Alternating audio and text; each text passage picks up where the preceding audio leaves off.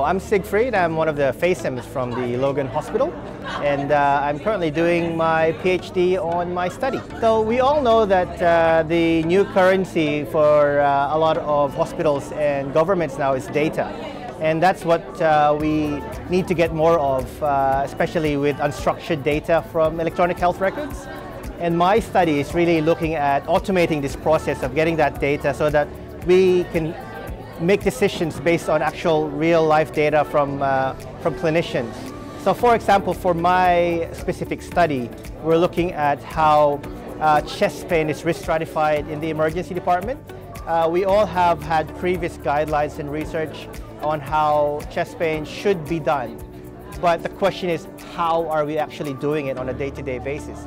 And if we can get the information on outcomes from how we're doing things, then we can either support that process or make changes to get back to that original scheme of making chest pain risk stratification better for all our emergency patients. That would mean we would get real-life, ongoing information for a lot of our patients, and we could get information for other studies as well without having to spend so much money on manual extraction of these data from records. So I think this will be a good project to see in terms of providing information not just to researchers, but to actual administrators of the hospital as well.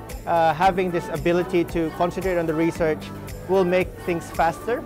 If, let's say, for a whole PhD, for full time, you'll have to do it for 4 years.